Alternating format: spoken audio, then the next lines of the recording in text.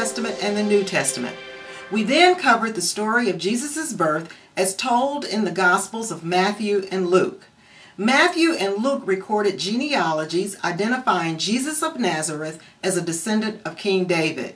Now, why was Jesus' genealogy important? Well, God revealed to the Old Testament prophets that the Messiah would be a descendant of King David. In order for Jesus to be the Messiah, he had to be in David's lineage. Jesus of Nazareth was a descendant of King David. We also reviewed Jesus' early ministry. When Jesus was about 30 years old, he sought out John the Baptist and was baptized. Jesus' baptism marked the start of his public ministry. Now, Apostle John is the only gospel writer who described Jesus' early ministry. It began shortly after Jesus' baptism, and it covered a period of about 1 year. In this lesson, we'll look at the next 2 years of Jesus' ministry, called Jesus' ministry in Galilee. This phase of Jesus' ministry is described in all 4 Gospels. During this 2-year period, Jesus taught and performed miracles primarily in Galilee and the surrounding areas. Jesus preached in synagogues, on mountainsides, near lake shores, and any place where people were gathered. Jesus' message helped people understand God, what pleases God and what displeases God. We'll also provide a brief biography of Jesus' 12 disciples who were made apostles. Now, Jesus' followers initially grew large in number, and then they dwindled as religious leaders opposed Jesus' ministry. Many of Jesus' followers found his message radically different from what was taught in Jewish synagogues. Others felt his teachings were too difficult. While many of Jesus' followers abandoned him, his true disciples, the 12 apostles, and many of whom were women disciples, continued to believe in him. Now let's begin chapter 2, Jesus' ministry in Galilee. This is Big Picture of the Bible, New Testament, chapter 2, Jesus' ministry in Galilee, lesson 2a. Please join me in prayer. Dear Lord God, prepare our hearts and minds to receive fresh new insights about the good news of Jesus Christ. Speak to us through the Holy Spirit as we study Jesus' mission and ministry in Galilee. Help us see how Jesus' words and his actions demonstrated your righteous and loving character. Teach us your ways so that we might bring honor and glory to your name. Amen. We'll start with the section titled Galilean Ministry Begins. Here's our chronological timeline of the New Testament Gospels. We'll be looking at all 4 Gospels, Matthew, Mark, Luke, and John. We'll be combining them together to tell the continuous story of Jesus Christ. Now here's our New Testament map. Most of the events in this lesson occurred in Galilee. However, some events occurred in Jerusalem of Judea. This map and timeline table are on pages 42 through 43 of Big Picture of the Bible, New Testament. After Herod Antipas had John the Baptist imprisoned, Jesus left Judea and returned to Galilee, where he ministered for 2 years. Jesus went to the local synagogue in Nazareth and read from Isaiah, saying, "The Spirit of the Lord is upon me, for he has anointed me to bring good news to the poor." The people of Nazareth did not believe Jesus was the Messiah. They knew him as Mary and Joseph's son. So Jesus performed very few miracles in Nazareth because of the people's disbelief. Jesus left and traveled from synagogue to synagogue throughout Galilee, preaching and performing miracles. One day, as Jesus was walking along the shore of the Sea of Galilee, he saw Simon Peter and Andrew. Jesus invited them to join him as his full-time disciples. Peter and Andrew left their nets and followed Jesus. As Jesus walked further along the shore, he saw James and John in a boat with their father Zebedee. Jesus invited them to be his disciples as well. James and John left their father in the boat and followed Jesus. Jesus became well known for his healing miracles. People began bringing the sick to Jesus in large numbers. As Jesus' popularity increased, the Pharisees and other Jewish religious leaders started showing up to hear his messages. One day, Jesus was teaching to a large capacity crowd inside of a house. Some men walked in carrying a paralyzed man on a mat. They wanted Jesus to heal their sick friend. The men tried to reach Jesus, but were unable to squeeze through the crowd.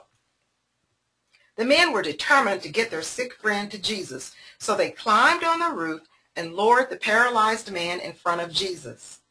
Moved by their faith, Jesus told the paralyzed man his sins were forgiven. When the Pharisees heard Jesus say the man's sins had been forgiven, they were outraged.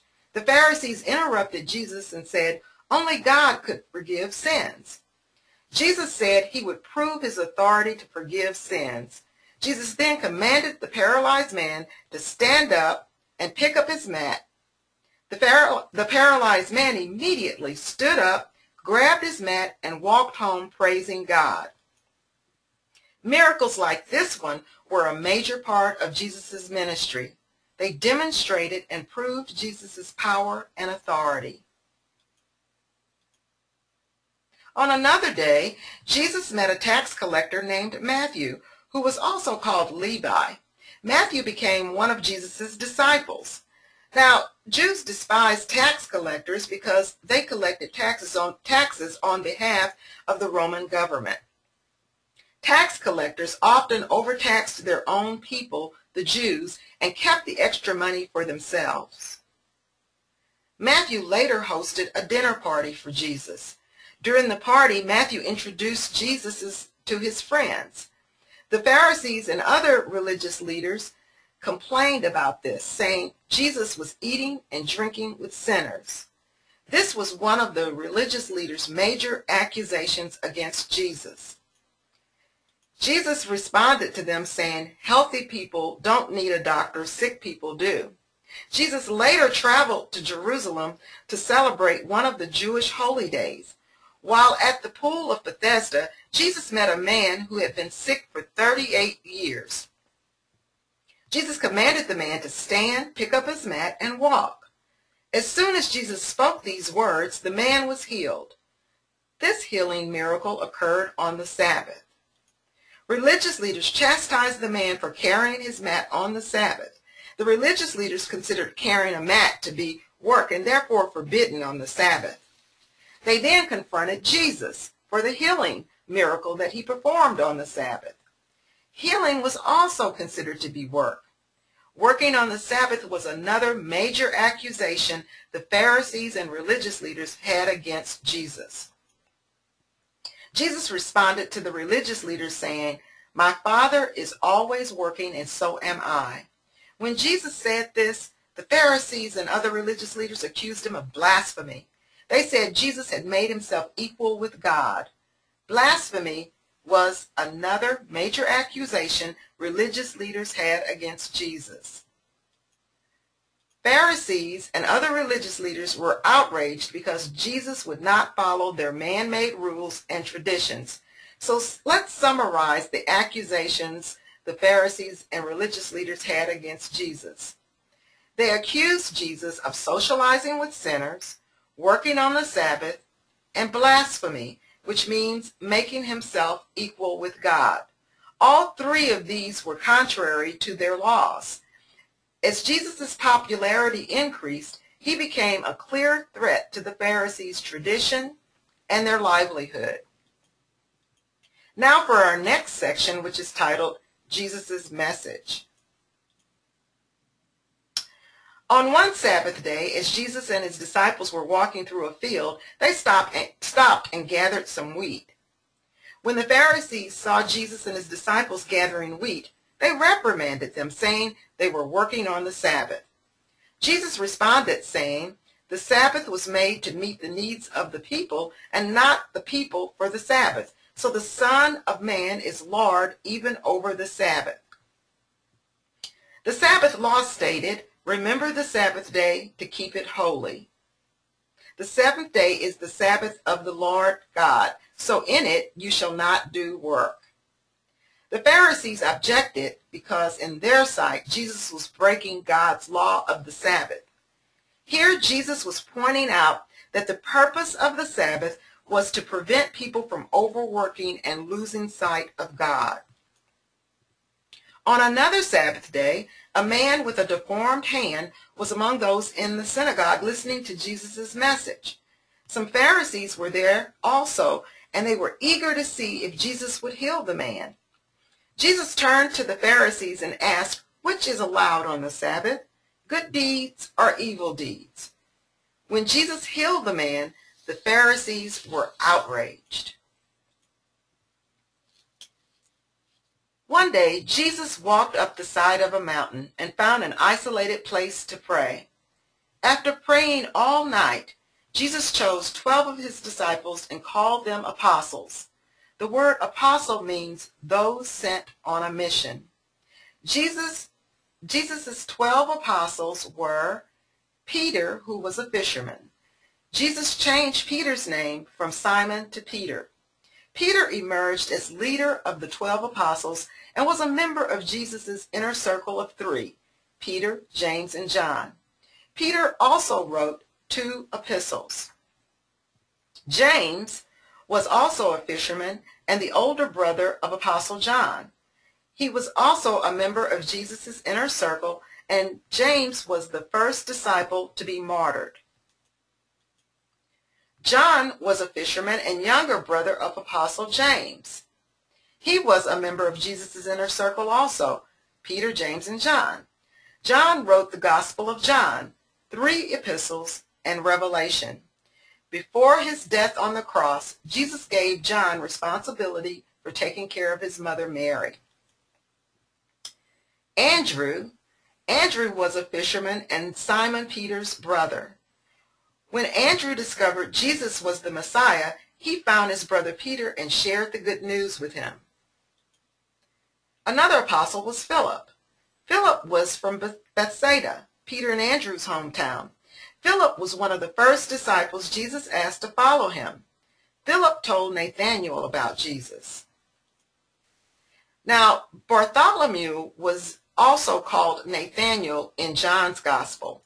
Nathanael asked if anything good could come from Nazareth. Jesus called him an honest man, and Nathanael declared Jesus to be the Son of God. Matthew was also one of the apostles. He was a tax collector who was also called Levi. Jews thought tax collectors were dishonest and sinful. Matthew held the banquet and introduced his tax collector friends to Jesus, as we talked about earlier. Matthew wrote the Gospel of Matthew. Thomas was a twin. He was the disciple who doubted the other disciples' claim that Jesus had risen from the dead. This is where the saying, "He or she is a doubting Thomas," came from. Another apostle was James. James, the son of Alphaeus, is referred to as James the Less or James the Younger in Mark's Gospel. There's not much information about James. However, it should be noted that this James is not James, the brother of John, and he is not James, the brother of Jesus. Simon was a zealot. Zealots were militant extremists who were strongly opposed to Roman rule. They believed only God should rule over Palestine. In today's times, we would have called Simon a terrorist. Did you know there were 2 disciples named Judas? This Judas was called Judas the son of James in Luke's Gospel. John's Gospel referred to him as Judas, not Iscariot. There's not much information about this Judas either. Lastly, there was Judas Iscariot. He was the disciple who betrayed Jesus with a kiss. Now, one day a large crowd gathered near a mountain to hear Jesus. Jesus taught the large crowd from the mountainside and announced the good news of God's kingdom. Jesus' message is called the Sermon on the Mount. Jesus taught saying, "Serve God wholeheartedly without hypocrisy. He told the people to let others see God's character in them and give God the glory. He said, put God first and make him a priority in your life. Keep a godly perspective while going about your daily routine. Love your neighbors and pray for your enemies. Jesus also said, do not retaliate or judge others. And he said, choose God's way, for it leads to eternal life. Jesus said many other things while he was on his message on the Sermon on the Mount, which you can read in Matthew chapter 5, verse 1 through chapter 7, verse 29. Jesus taught about the blessed rewards of living for God. These blessed rewards are often called the Beatitudes, and you can read about them in Matthew 5th chapter, verses 1 through 12. Jesus provided a model prayer known as the Lord's Prayer, which is in Matthew 6th chapter, 9th verse through the 13th verse. Jesus taught us to pray, Our Father in heaven, hallowed be your name. Your kingdom come, your will be done on earth as it is in heaven. Give us this day our daily bread, and forgive us our debts, as we forgive our debtors. And do not lead us into temptation, but deliver us from the evil one. For yours is the kingdom and power and glory forever. Amen. We'll pause our lesson here. Please start lesson 2B to continue chapter 2 of Big Picture of the Bible, New Testament, Jesus' Ministry in Galilee.